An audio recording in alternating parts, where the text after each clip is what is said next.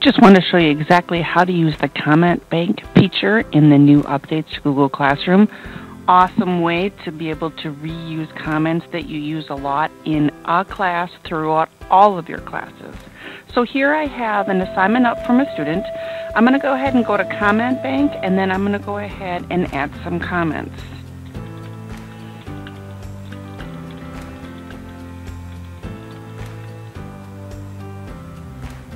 I already have capitalized I because that's a very common one that I have to do.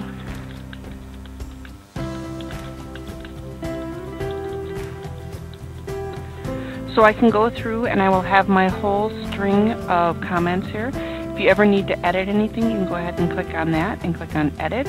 Or if you no longer need that comment, you could delete it.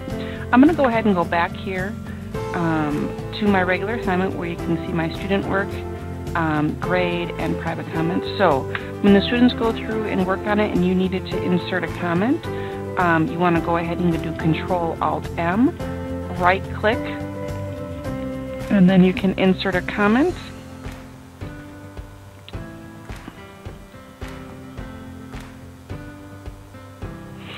And then in order to get that comment back, basically what you need to do is you need to go ahead and put in a hashtag. And when you put in a hashtag, that pulls up all of the comments you have. So I'm going to say, hey Carolyn, great job, keep up the effort. And then click on comment, and you can go through. So again, whatever you put in your comment bank to use in your comment feature, when you go Control-M or right-click comment, just use that hashtag and use your comments away. Have a great time.